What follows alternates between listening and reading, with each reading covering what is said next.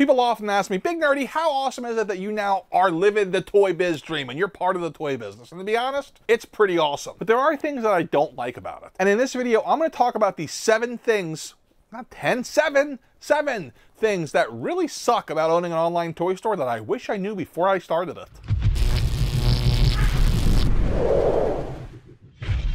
What's up, everybody? My name is Matt, often called Big Nerdy. Together we are the NWO, the Nerd World Order, and this is Nerdzoic. Alright, so I haven't talked too much about what I don't like about owning a store, but there's definitely some things I wish I knew coming in. Like, I knew a lot of the stuff that was gonna suck coming in, but some of it, I didn't realize just how big of an impact it was gonna have. A great example of that is blind ordering. Blind ordering is the bane of my existence. For example, here we have Spider-Man Benji. The hell is that? Or here, Star Wars Ann Arbor. Oh, that's helpful. So if you didn't know, everything gets a code name. It makes it really hard when I'm trying to order because I got to try to figure out like, oh, how popular is this going to be? I don't want to underorder because then I can't make money because I don't have product to sell. I don't want to overorder because if I get it late, then it's not going to sell and I'm going to have to discount it to sell it. So it is a double-edged sword and it's one of the worst parts of owning a toy store. Now, occasionally the code names are clues, but that's not that often. Usually they have no rhyme or reason. Sometimes my distributors will have notes for me, thank you Justin. Like when he told me that yellow 5 was Rhino, so I was able to order a bunch of them. But not all the time. Most of the time I'm just like, oh, yellow 8, that should be fun. The next bad thing about owning a toy store are pre-order dates. This is insanity. As I'm recording this, I just had $20,000 worth of pre-orders charged to my card that just came in. We went from nothing coming in to everything's coming in at once. I've seen a lot of you guys dealing with it too. For those of you who buy from stores who don't charge you up front like I do, it's a little bit easier. Yeah, it sucks. Now for those of you who bought stuff from me over the last year, you're going to be getting all over. You're getting all sorts of packages in the mail. G.I. Joe, Star Wars, Marvel. It's pretty crazy. In the end, I have quickly learned that pre-order release dates are estimates at best. Like they have no clue what they're doing really, especially Hasbro. Like for example, the Star Wars Black Series Wave 8, I just got the shipping notification that they're coming to me now. They're not supposed to be out until next May. How am I getting them? Meanwhile, I still haven't gotten my Marvel Legends Symbiote Spider-Mans, which were supposed to be out last January. What's going on? Some companies have this figured out, like Todd McFarlane's DC Multiverse line. It seems like it ships within 30 days of the date almost all the time. Like, I don't think the Hasbro distribution issue is a supply chain issue. That's a Hasbro issue. Imagine a world where toys had street dates that were treated like DVDs, where they had to be delivered that day. It's like Midnight Madness all over again. Why can't it happen again? The next thing that really sucks is low margins. I gotta be honest, I was shocked when I found out how little you made from each figure you sell. So when I started, granted this was back when Black Series and Legends were 20 bucks a piece, my original plan was I'm gonna sell them for 20 bucks. I'm gonna sell them for the same price as Walmart and Target, and sure, I won't make quite as much, but I'll make enough that I can definitely make my money on volume. Wrong. There is a couple of dollars you make on every Marvel Legends that you sell. It is not great.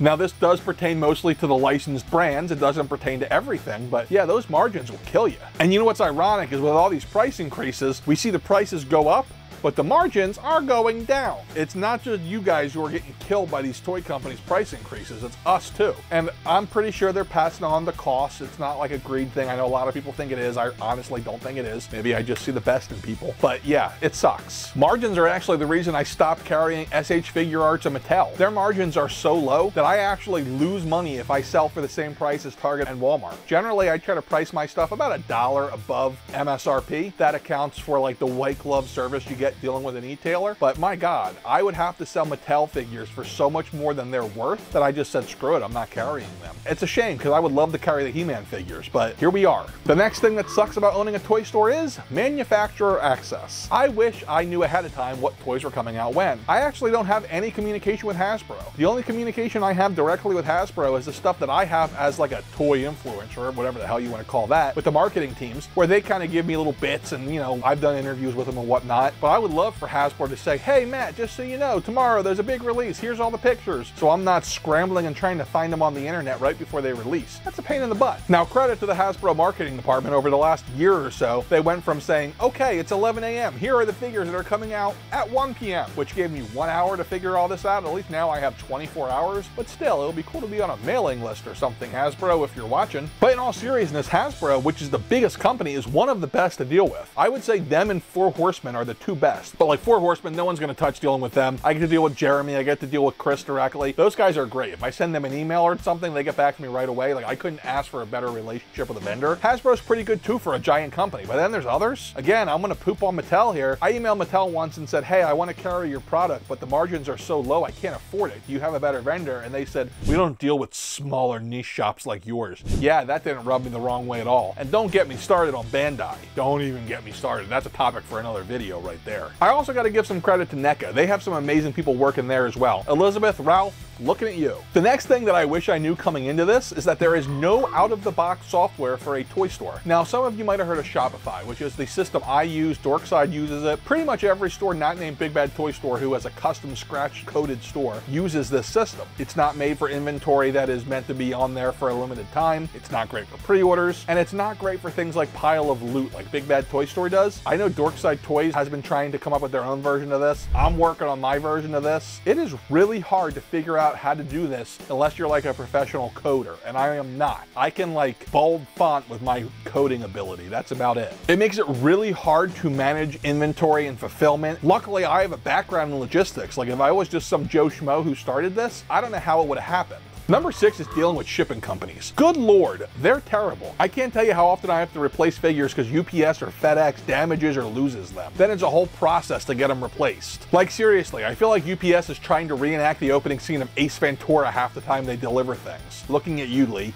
Sorry. One of my awesome customers had to return something twice because he kept getting it damaged. Like it went out perfectly, but UPS must have drop kicked it or something. It's annoying too because Mrs. Nerdy really takes good care of the UPS drivers. Like I know the UPS and FedEx drivers who pick up here at our home. They take care of our stuff without a doubt. Seriously, out front there's a mini fridge and a snack container for the UPS drivers. I know that it's not our drivers messing this up. The drivers who are drop kicking this stuff, come get a snack, guys. Please be nice to my products. Seriously though, super props go out to our local USPS and UPS drivers. Those guys are great. But once it gets into the facility and starts going all over the country, yeah, who knows what's gonna happen. And the last thing that really surprised me about owning a toy store that kind of sucks, the risk of holding physical inventory. If you didn't know, I recently had a flood. This is not a YouTube studio. I had a YouTube studio. This ain't it. Yeah, it was flooded out and it's currently being rebuilt. If you didn't guess, I'm going with floods.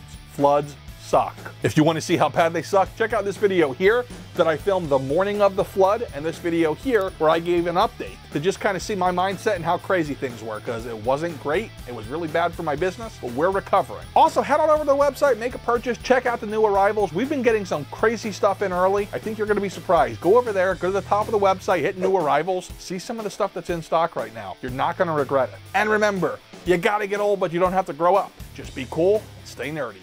Later.